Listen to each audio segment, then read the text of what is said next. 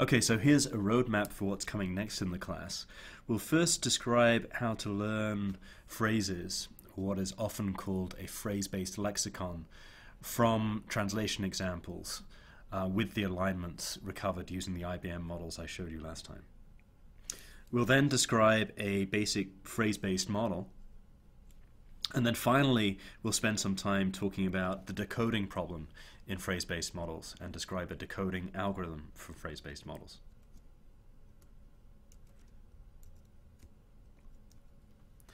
So the critical idea in phrase-based models is to automatically learn a very large lexicon from data, where the lexicon consists of phrases in one language paired with phrases in another language. So here are some example phrases. On the left-hand side I have German, and on the right-hand side I have English. And each of these entries in the lexicon pairs some sequence of German words with some sequence of English words. For example, this first entry says that these two words in German can be translated as these two words in English. And notice in general I can have one or more words on the German side, and I can have one or more words on the English side, and the number of words can differ. So for example, I have 2 words here in German corresponding to 3 words here in English. So these lexical entries are going to form the basis of the translation system. And most importantly, they go beyond the simple word-to-word translations we saw in the IBM models. So remember, in the IBM models we had parameters such as the probability of this word in French being a translation of this word in English. Now we're going to have probabilities, for example, of this entire phrase of being a translation of this English phrase. So now we're going to have translation entries or lexical entries with multi-word phrases on either side, and they will have associated parameters which we'll also learn from data. So what we're first going to describe is how we actually learn these lexicons from a set of translation examples. So as in the IBM models, I'm going to assume that there is some very large set of training examples. For example, we might have German versus English training data, where each example in the training data consists of a German sentence paired with an English sentence. We might have several tens of thousands or several hundreds of thousands of example translations like this. And given this corpus, this what we call a parallel corpus, or what is sometimes called in the literature a bitext, given this input, we're going to describe methods for learning a lexicon. These lexicons can often be very, very large. They could often have many hundreds of thousands or even millions of entries of this form. So here's an example which illustrates the basic idea of how phrases are extracted from translation examples. This is taken from a tutorial by Philip Cohen and Kevin Knight. So our training example in this instance is this Spanish sentence aligned with this English sentence. So these two sentences are translations of each other.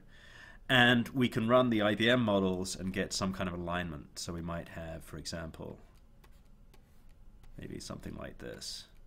Okay, we'll talk a lot in a moment about how we use these alignments in deriving phrases. But once we've derived the alignment, we can start extracting phrase pairs from this example.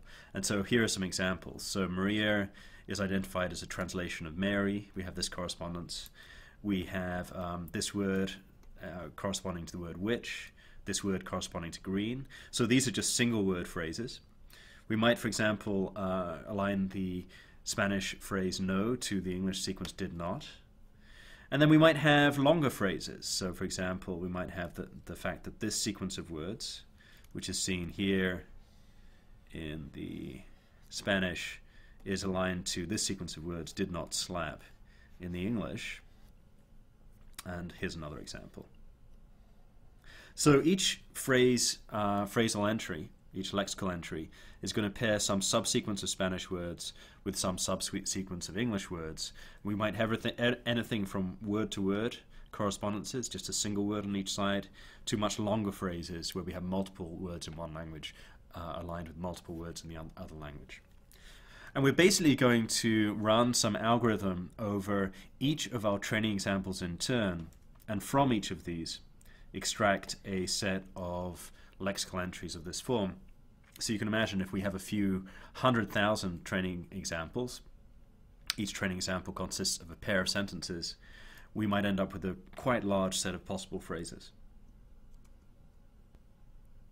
So here's a quick recap of how we can use the IBM translation models to derive alignments in our training examples, specifically how IBM Model 2 can be used in this way. So remember that IBM Model 2 defines a distribution. So M is the length of the French sentence, E is an English sentence, so it's E1, E2, up to EL, where L is the length of the English sentence. For example, we might have this English sentence here. F is a French sentence consisting of words F1, F2, up to FM. And A is a set of alignment variables, so A1, A2, up to AM. So conditioned on an English sentence and a French sentence length, we have a distribution over all possible choices of alignment variables and choices of French translations. Now, a very useful byproduct is that once we've trained the model, once we have these Q and T parameters I showed you last time, we can calculate the most likely alignment for any training example. So given an English sentence, a French or other foreign sentence, in this case a Spanish sentence, and the length of the foreign sentence, M, we can search over all possible alignments and find the alignment that is most likely under the model.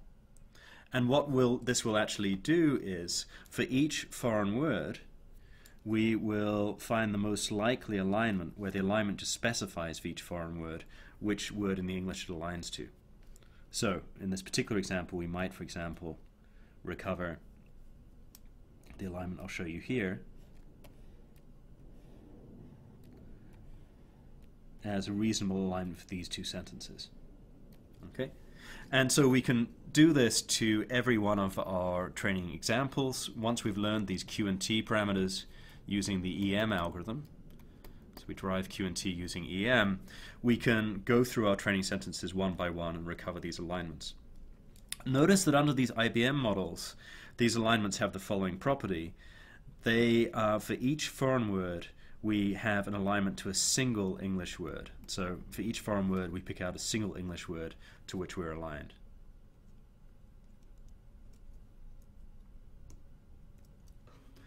It's going to be useful to represent these alignments as what are called alignment matrices. And so here's an example, again for this English-Spanish pair that I just showed you. And so I have the English words down the column of this first column, and I have the Spanish words across the top of this table, and then I show a dot if there's an alignment. Okay, so this dot means that Mary and Maria are aligned. This dot means that no and not are aligned.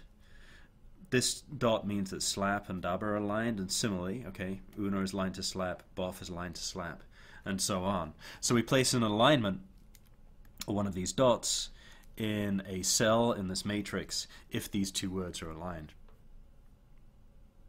Notice once again that for each Spanish word we have an alignment to a single English word. So for each Spanish word you see exactly one symbol or one dot in this column. So we have one dot here, and no dots in any other position, one dot here, one dot here, one dot here, and so on. Okay, so again we're obeying this constraint that each foreign word is aligned to a single English word.